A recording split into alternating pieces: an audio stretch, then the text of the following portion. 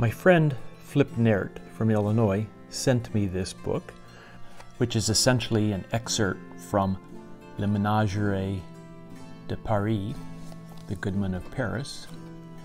And in it, there's a recipe for making candied orange peel, which is something that I've wanted to do, as we have lemon, lime, orange, and grapefruit trees in my backyard. I wanted to try doing some things with them, and so I'm going to go ahead and make both candied orange peels as well as lemon and lime orange peels. To make candied orange peel, divide the skin of an orange into 5 pieces with a knife. Scrape out the pith that is inside. Soak the pieces for 9 days in good sweet water, changing the water every day. Then boil them quickly, letting the water bubble up just once. Spread them out on a cloth and leave them to become thoroughly dry. Put them in a pot, cover them completely with honey, boil them over a low fire and skim. When you think the honey is cooked, test it by dropping a little bit into a dish of water. If it spreads, it is not cooked, but if it holds together, it is cooked. Then take out the orange peels one after the other, make a layer, and sprinkle powdered ginger on them. Then make another layer and do the same until they are all used up. Leave for a month or more before eating.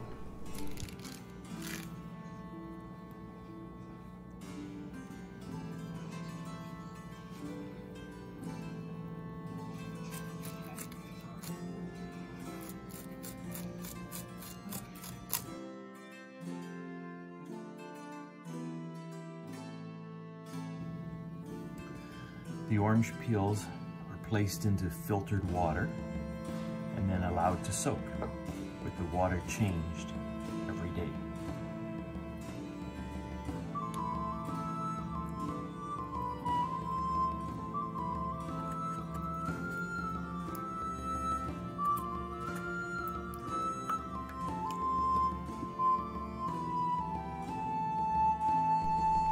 So here are my orange peels, plus lime peels and lemon peels that have been soaking for 9 days in water.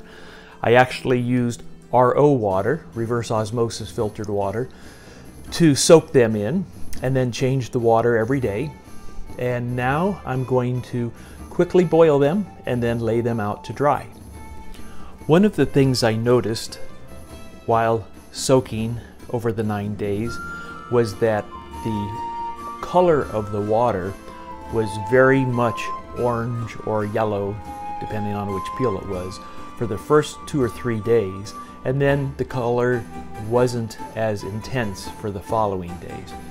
The odor of the either orange, lemon, or lime flavor was also very strong initially, and it still has some of that smell present as well. And the pith got soft, and a lot of the pith floated off and was floating on the top, so that when I changed the water each day, that came off. One of the reasons for the soaking may have been to soften the pith and also to draw out any of the bitterness from the pith that might remain. Then boil them quickly, letting the water bubble up just once. I imagine that means that as soon as the bubbles start coming up to the surface, they should be done. And I can see the bubbles on the bottom forming, and they're starting to come to the top, so I think that's done.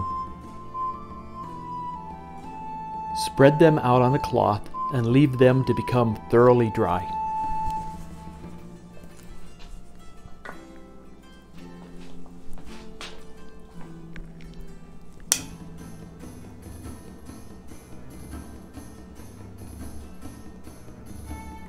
Making these again, I might cut the slices into smaller pieces, but we'll go ahead and use this size for now.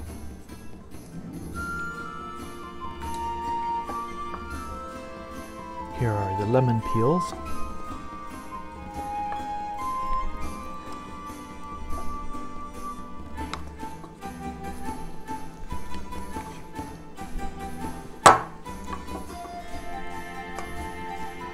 And here are the key lime peels.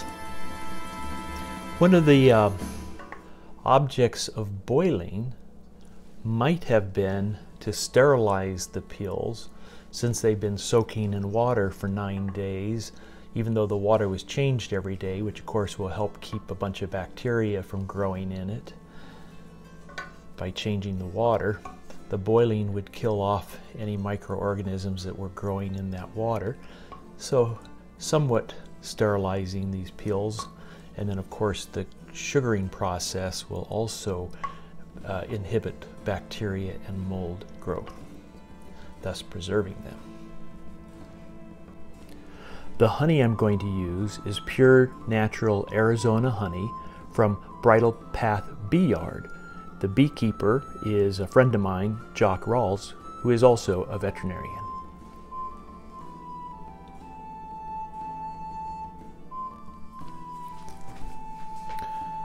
For the ginger, I'm going to use purchased organic ground ginger rather than grinding my own, because I want the finer powder rather than if I use a ginger grinder, I get bigger pieces.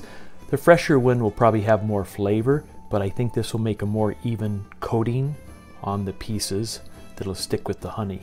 So I'm going to go ahead and use this ground ginger. The book said, and leave them to become thoroughly dry. I wasn't sure if that meant to be like dry crispy or dry just because there's no more moisture on them. I didn't want them to be hard. I don't think that would be as good in order to soak up the honey. So I just let them sit until they were dry to the touch but were still soft. Put them in a pot. Cover them completely with honey, boil them over a low fire, and skim.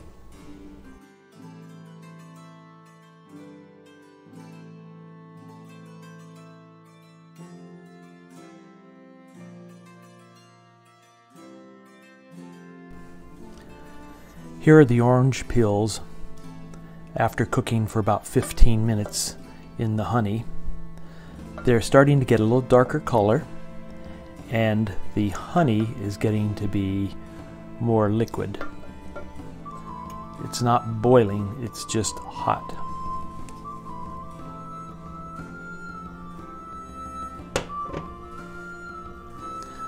The honey is getting thicker, so I'm going to do a test now with the water.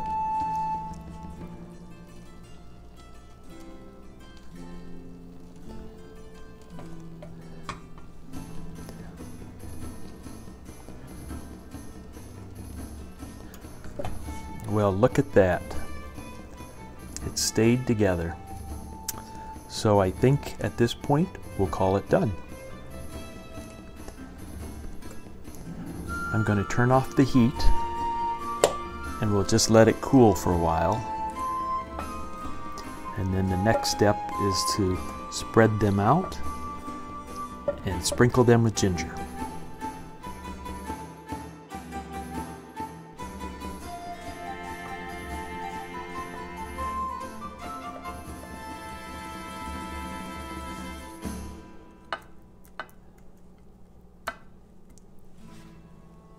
Then take out the orange peels one after the other, make a layer, and sprinkle powdered ginger on them.